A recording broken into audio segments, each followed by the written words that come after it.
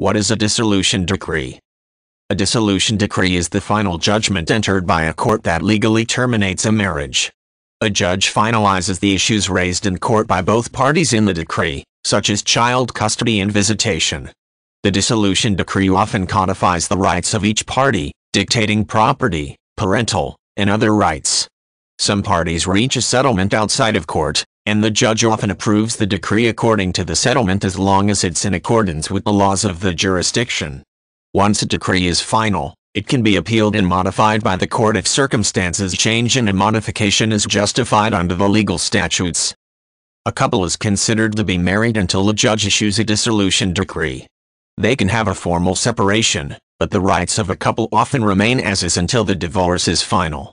The date that a judge signs the decree is often considered the official date of the divorce. Neither party can engage in business transactions prior to that date as if they were no longer married, nor can they assert custody rights as if they were a single parent. Doing so can often influence how the judge will divide rights between the parties, and the injured party may be awarded damages or more rights as a result.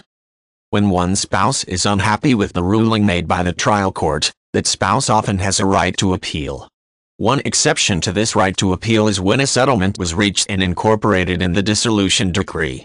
Family law attorneys often write appellate briefs on behalf of clients, showing how the lower court judge misapplied the law.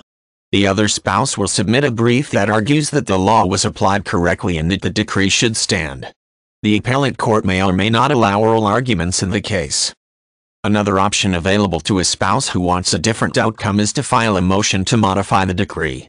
The spouse appeals to the same judge or court where the dissolution decree was entered and asks the court to modify the decree. Modification is a legal recourse that's available to either spouse because the initial circumstances surrounding the decree may have changed. For example, if the decree awarded alimony to the wife but the husband had recently become unemployed, then he may file a motion to modify the amount or the obligation to pay alimony. A judge can make a temporary or final modification as a result.